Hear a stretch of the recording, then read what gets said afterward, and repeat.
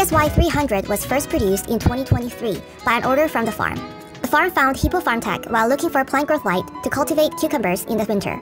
We developed 300 watts product by going through multiple tests. This October, we installed DSY300 in 2,314 square meter, which is half of their farm.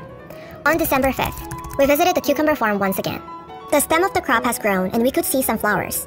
You could see the difference in growth between the cucumbers with the plant growth light and the ones without. There were bigger and more leaves on the crops with the plant growth light. Also, there was a difference in number of flowers. Crops grown without the plant growth light had 3 to 4 flowers, and the ones grown with the plant growth light had 4 to 5 flowers. Even though the difference is insignificant right now, the owner of the farm thought there would be a bigger difference near the harvest since sunlight would decrease in the winter and crops would grow closer to the light. Not only by running tests from the containers, HIPPO Farmtech worked with partner farms to share feedbacks about the product and reflect the opinion to newly developed products too.